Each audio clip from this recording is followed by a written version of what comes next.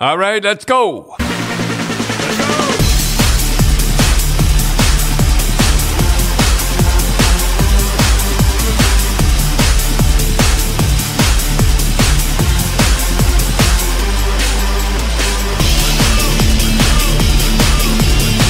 All right.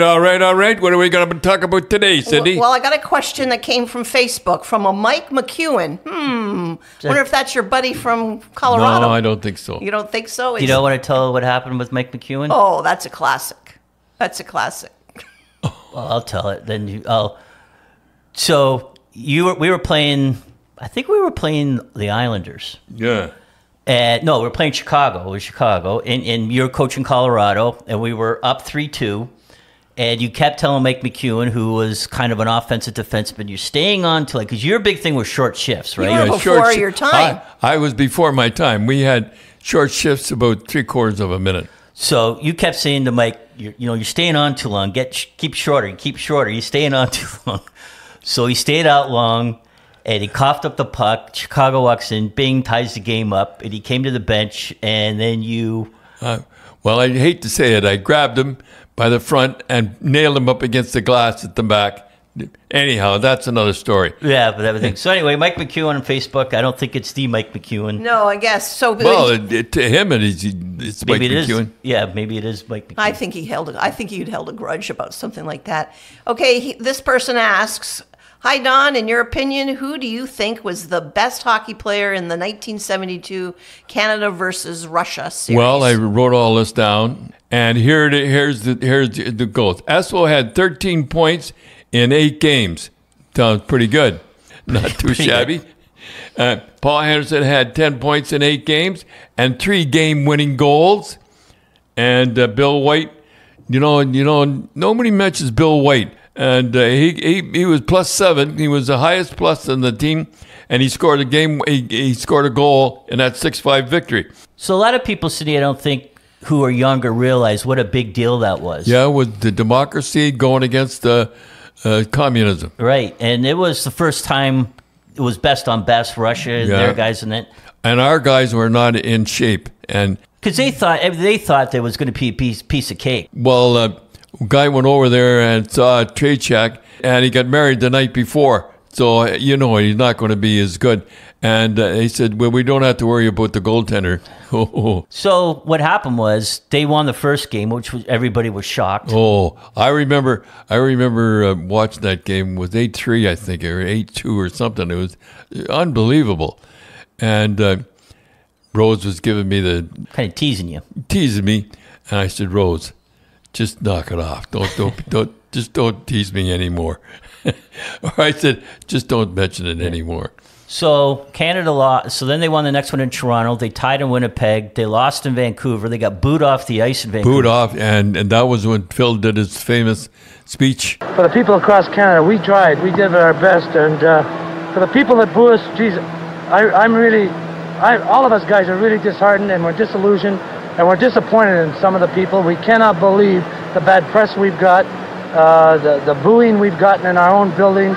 And if the Russians boo their players, if the Russians boo their players like some of the Canadian fans, I'm not saying all of them, some of them booed us, then I'll come back and I'll apologize to each one of the Canadians, but I don't think they will. I'm really disappointed. I am completely disappointed. I cannot believe it. Some of our guys are really down in the dumps. We know, we're trying, but hell, I mean, we're doing the best we can, and they got a good team, and let's face facts. But it doesn't mean that we're not giving it our 150%, because we certainly are. I'll tell you, we love, every one of us guys, 35 guys that came out and played for Team Canada, we did it because we love our country, and not for any other reason, no other reason. They can throw the money for the pension fund out the window, they can throw anything they want out the window. We came because we love Canada. And even though we play in the United States and we earn money in the United States, Canada is still our home, and that's the only reason we come. And I don't think it's fair that we should be booed. Best speech I ever heard. Right. And so going back to Russia, they lost game 5, so they were down, and so it was the best out of 8. And the Russians just had to win or tie one of the next 3 games. Yeah. And Paul Henderson, when he came through. So we'll do something a little different. We had Paul Henderson on the Grapevine show. Yeah. And he talks about, this was back in 1987. We shot it at the bar in Hamilton. That's right. And so we had him on the Grapevine show, and we talked about the 72 series. Yeah. And he talks about his faith. You know, he's very, born again Christian. And so we thought we would run that show. Brian Williams was the other guest that night. We used to do 2 shows a night. Yeah, that wore me out.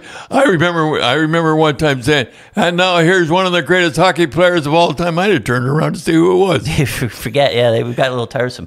So we got, so here's the Grapevine show of Paul Henderson.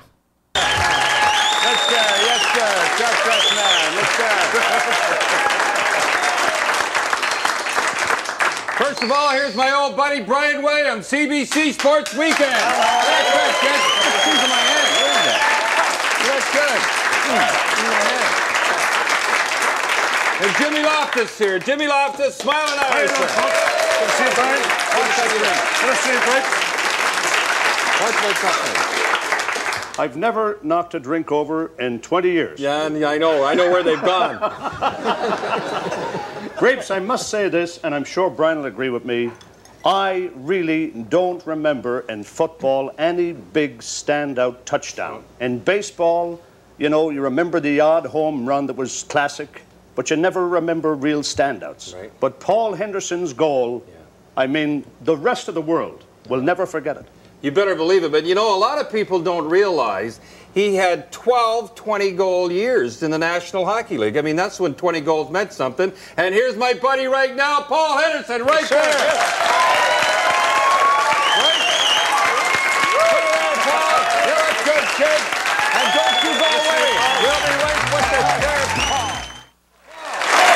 Right there, Paul, boy. Canada gold right there, boy.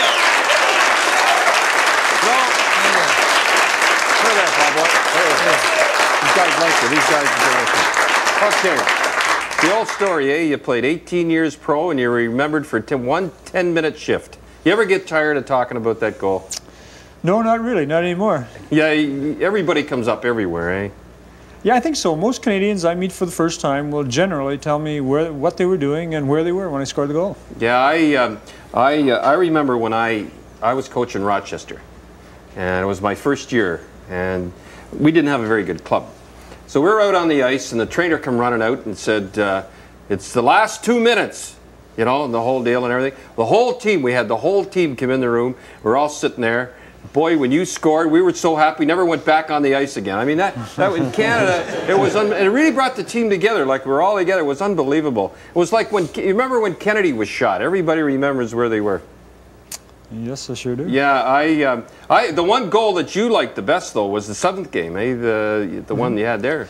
Well, if I didn't score that goal, the 8th game didn't mean anything. And I mean, well, you saw me play. I never beat 2 defensemen and a goaltender my whole life. And, you know, I couldn't even do that in practice. And so I did beat beat both defensemen and beat the goaltender to make the 8th game even worthwhile. We have a little clip of the big one coming up, just a fast one. We've run it so many times. I've run it so many times. Blue's got a little thin. But go ahead, Blue, run it a little bit. Here, go ahead.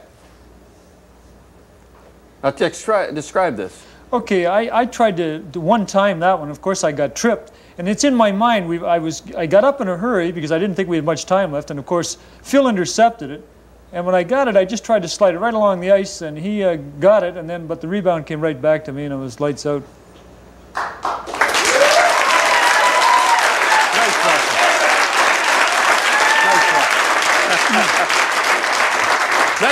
Nice watching those commies roll around with the goal going in. I just love it all the time.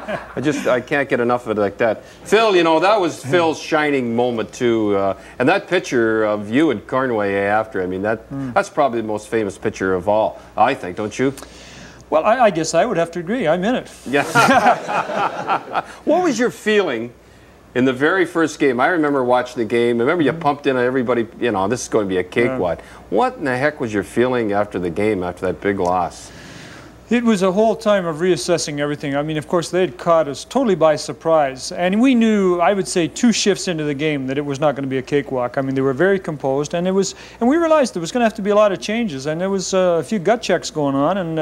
It was really good for Clark Ellis and I, because we had really worked hard. We were probably in as good a shape as anybody was. And I guess that for us, the 3 of us, it worked out terrific that the Russians were that good.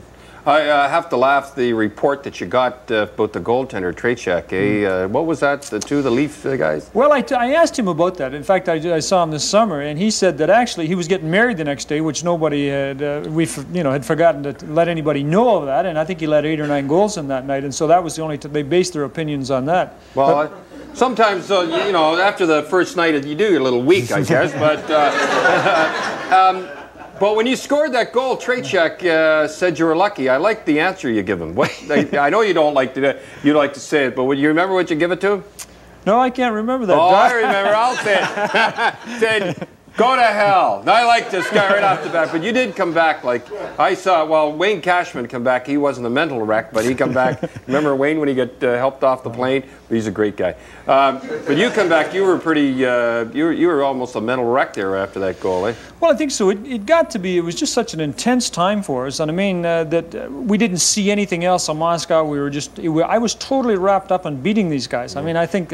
I was thinking about them the way you think about them today. I think I've come to respect them more now. But it was actually war, and it was just, and then of course doing it, and of course maybe I wasn't used to the limelight that it was, that happened afterwards. So yeah, it was a tough time afterwards. What about what was it like in Russia? I've never been there. I mean, what was it like? What were the rooms like? It's very Spartan.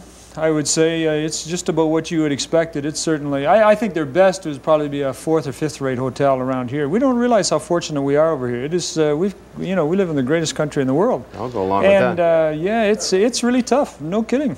Well, what did you guys have to eat? Did you bring your own food, or what happened there? Well, we had what they didn't steal. We had a lot of problems with that also. I remember one morning coming down and they cooked these eggs and they were green on top.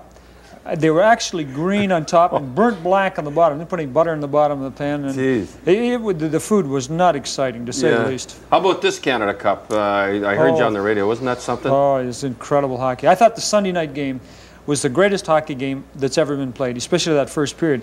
There was one icing. The first icing happened the 11-minute mark of the 3rd period.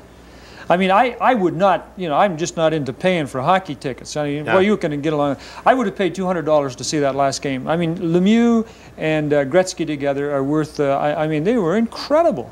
Yeah, what do you think makes Gretzky great? He does it all. I mean, he's got a work ethic like I don't know how many. And I really didn't realize how good a forechecker he was. Yeah. I mean, he was in there tying up guys. And I can't believe, like, he follows the play. Tremendous stamina. In my wildest dreams, I'd never have that kind of stamina. It just goes and goes and goes. And now, when you were young, you wanted to be a teacher, a high school teacher. Do you have any regrets that you didn't go through for that? No, not at all. I really considered it. My dad was the fellow that stopped me. He says, Paul, if you don't give hockey a chance, it'll drive you crazy till the day you die, knowing, just in the back of your mind, could I have made it? Yeah. And so I decided to give it 2 years to see if I could make it, and thankfully I did. 20 years later, you're still going, eh? Started junior here in Hamilton, right? Yeah, good time, good time. Yeah, had some pretty good teammates on that team, oh, eh? Sure did. Now, you played in the 6-team era. Now, every time you talk to people, the old guys, they say, the 6-team era. And then you played in expansion. Now, what's the difference? Like, what's the difference? Was it better then, or is it better now? What's going on? Well, it took all the pressure off you. After the WHA came along, I mean, there was nobody that was going to take your job anymore. Yeah. And I think that it took a lot of the competitiveness out of it. And when there was 6 teams, there was the bottom 4 guys in the NHL team and the top 4 or 5 guys in the American League, very little difference. Yeah. And if you had 3 bad games, you were history, and the next guy was in there. And so there was tremendous competition for your job, which when the WHA come along or the expansion came along, it wasn't there anymore. It wasn't there. Started in Detroit, great teams there when you were there. Yeah. Gordie Howe, woo. Should have won it too. We should have won 2 cups. Just cried about those. Yeah, and you were in Pittsburgh? Yeah, oh yeah. Yeah, I was played against you. He played against Rochester. We won it that year. I don't want to say anything. I remember that. Well, the reason you won it, I had to go to Detroit. That's I like this guy. You traded to Leafs. You weren't too happy. You didn't really enjoy the hockey when you played in the Leafs, did you? Oh, I did initially. Yeah, I really did. But I ran amok a Herald. like a lot of guys, and the best thing I ever did was get out of town, go to the WHA. But I'd say the first years in Toronto, I really enjoyed. I really did.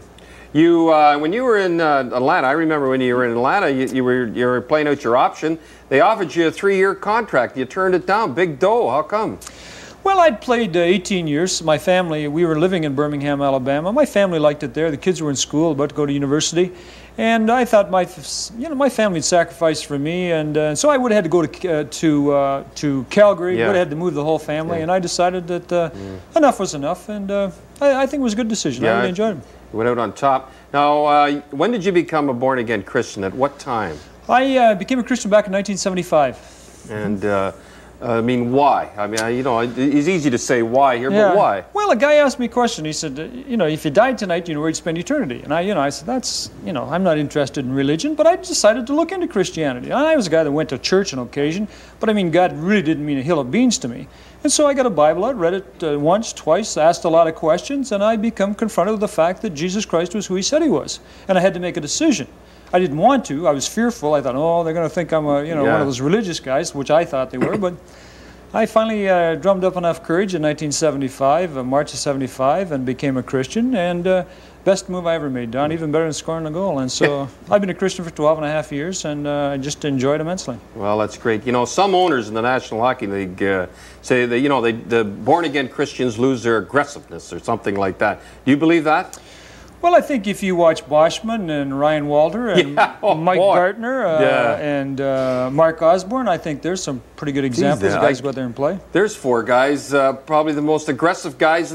I don't know where that came from. I don't know what happened. Like when they were in Atlanta, I think something happened there that turned the owners off or something. But I mean, you take those guys, they're 4 of the toughest guys in the league. Great guys too. They have something when you talk to them. I'll give you an illustration. Brad Horning in Regina last year broke his neck. And I asked everybody in the Canadians, Chris Niall and my buddy went and got it and sent it out, Claude Mouton. And everybody, you know, God love them, they put in there, good luck, Brad, and everything. Ryan Waller, you know, wrote a little note on it and give the Bible. I mean, something like that really means something to a lot of people, doesn't it, when you do stuff like that? It sure does. And I went to see him, and you know who he talked about coming to see him was you. You're kidding? Yeah. Holy, you know that. But you feel sorry when you see something like that. And you know, your ranch. Tell me about your ranch that you have.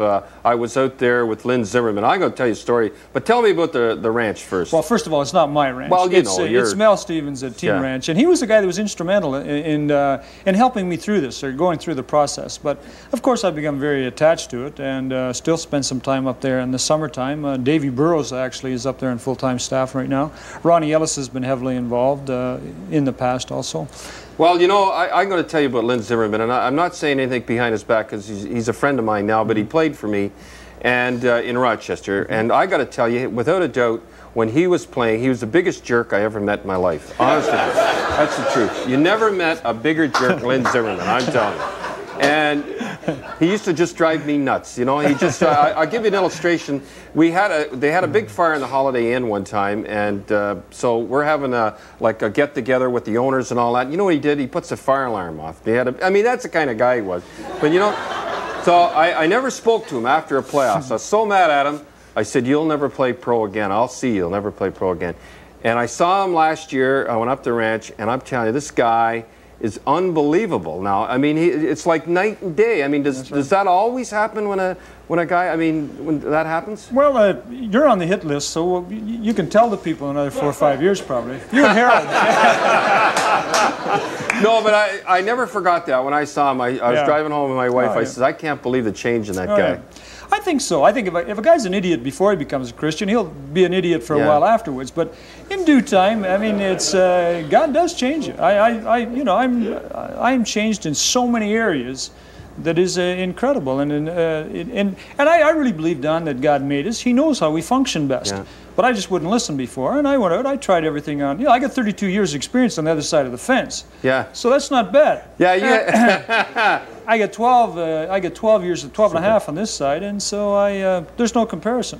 When you were young, did you growing up, and do you have any heroes when you growing up? Oh, sure, Gordie Howe. Are you kidding? I was a right winger, and I thought Gordie Howe was my. I can still remember the first time I went to training camp.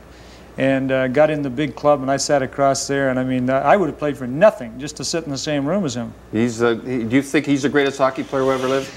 Well, that's hard to say. You know, it's a lot of great ones, Orr and Gretzky, and now I think just Lemieux. I mean, Lemieux is incredible in that series. I really didn't think he was that good. No, Lemieux can play when he wants to play. I call him the biggest floater in the world, but when he wants to play, boy, he can play. Everywhere I go, they say, what do you think of Lemieux now? Yeah. Always said he could play. I just had to straighten the kid out. Well, Paul, we're going to go over the bar. I know you don't like going over the bar. He's just going over to have a soft drink. Talk to Jimmy and Brian. Put her there, Paul. Good one, like that. That was great.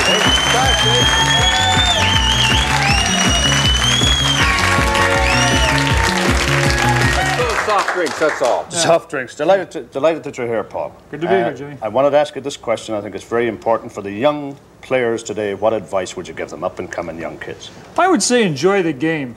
I think they get far too serious about this game far too early. Go out there and just have a good time. What advice would you give their parents? Leave them alone and let them play. I think that...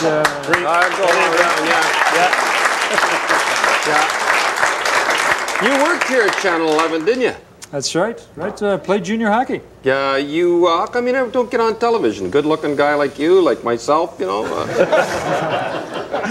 I'm very content. I wouldn't change jobs to anybody in the whole world. Well, that's good. You know Brian, my old buddy Brian I sure do. Brian, you were in Russia in '72, eh? We go back a long way. I was covering it for Chum Radio in 1972. Remember the blizzard? We all went over there with summer loafers and raincoats and it snowed. The thing I remember most, though, was that final goal. We'd all but not given up on you, but we'd screamed ourselves hoarse. We figured it was going to be a tie. The goal was so amazing. After the goal, Jim Hunt, who's now writing for the Toronto Sun, remember you were being interviewed on TV down at the end. Hunt wanted to get to Paul. There was about 8 big Soviet policemen. And a guy walked up to Hunt who's about 6'5", and he says, "Niet." And Hunt, his only shake he can do, said, "What do you mean, niet?" And he knocked the guy down. The guy fell down. The guy was so surprised that Hunt shot past him, they didn't do anything. We all walked past the policemen. They opened up for us, and we interviewed Paul.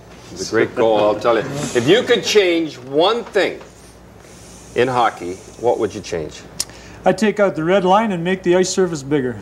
That's right, eh? Yeah, guys are getting so big and strong, and I think they need more room to maneuver out there. I hate that clutching and grabbing. Drives me crazy. You know, that only came in, say, in the last 7 years.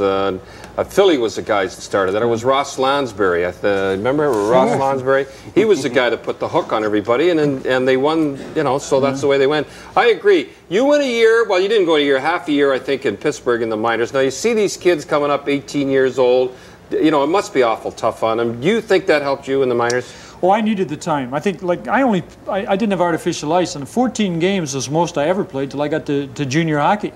And so I was getting ice time down there. In fact, I enjoyed it. When Detroit asked me to come up, I didn't want to come. I said, just leave me here for the year and let me get some ice time. But I came up after Christmas and basically killed penalties. It was far more enjoyable than the minors. You had to feel sorry for guys like me. I just kid me. But back in those days, you saw hockey players down there just rotten down there. Never got a shot, didn't they, right? Yeah, and they were good hockey players, real good hockey players. Just, anyway, I think it was being in the right place at the right time and being in the wrong organization you got buried. And I think that was one of the good things of the expansion. A lot of good hockey players did get to play in the NHL. Now, I want you to take your time, and I want you to explain something that I don't think has really been explained anywhere on TV, in the paper. And I read it, and I've read about it in the paper, and I get, confused there.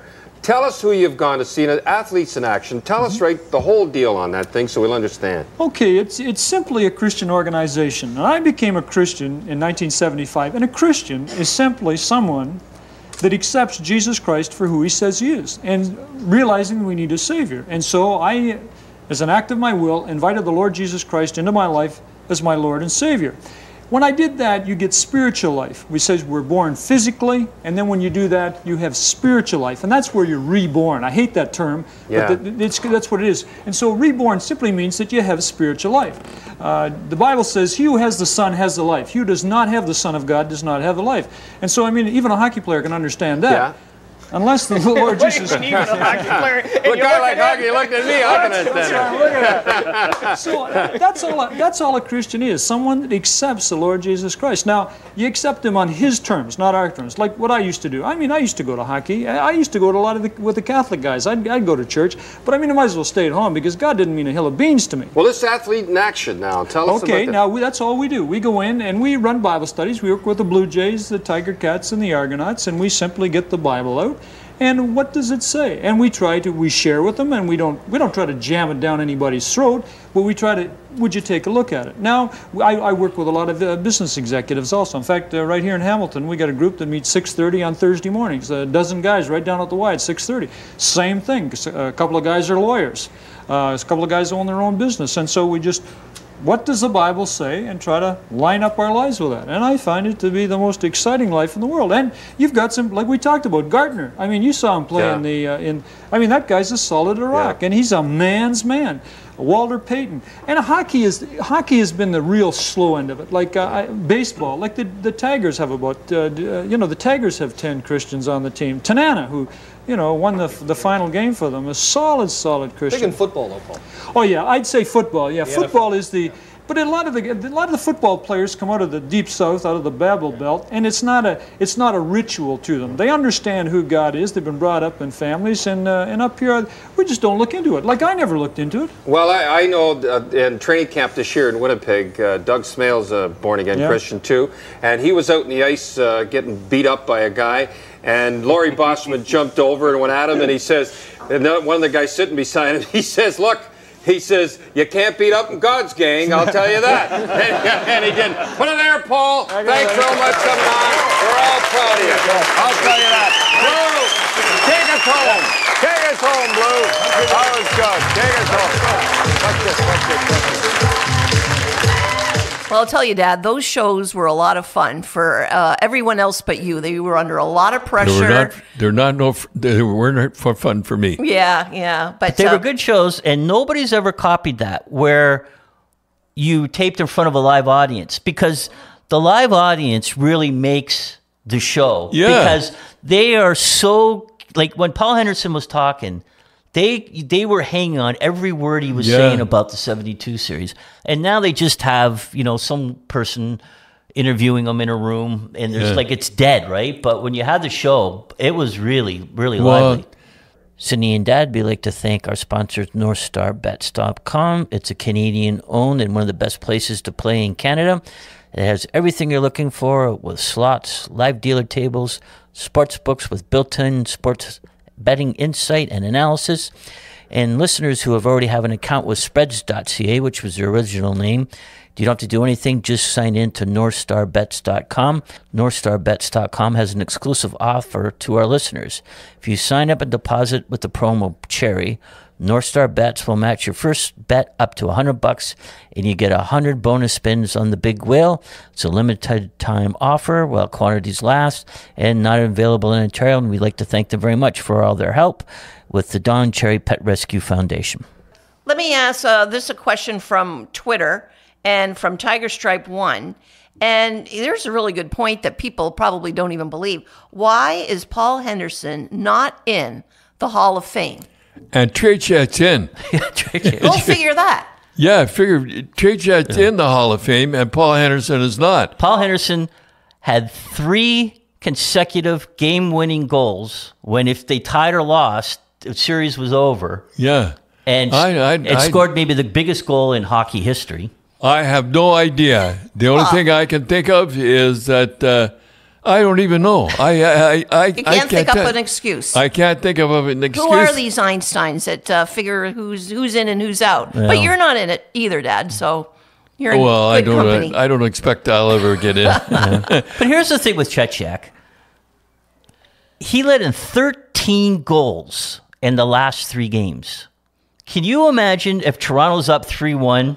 Yeah. And they lose in 7 games, and their goalie gives up 13 goals in the last 3 games. They'd run him out on a rail. Yeah. And Tretiak, they put into because the reality into the Hall of Fame. Yeah, because the reality is when Tretiak faced best on best, his record wasn't that good. Like, he was good when in the middle of the seasons they'd come over and play the NHL teams, and the coaches were just saying, just don't get hurt, right? Yeah. But when that was, the best on best, and they were training and they were ready to go, his record really is not that stellar. I have no idea why the Paul Henderson is not in the Hockey Hall of Fame. There is no reason that he's not in the Hockey Hall of Fame.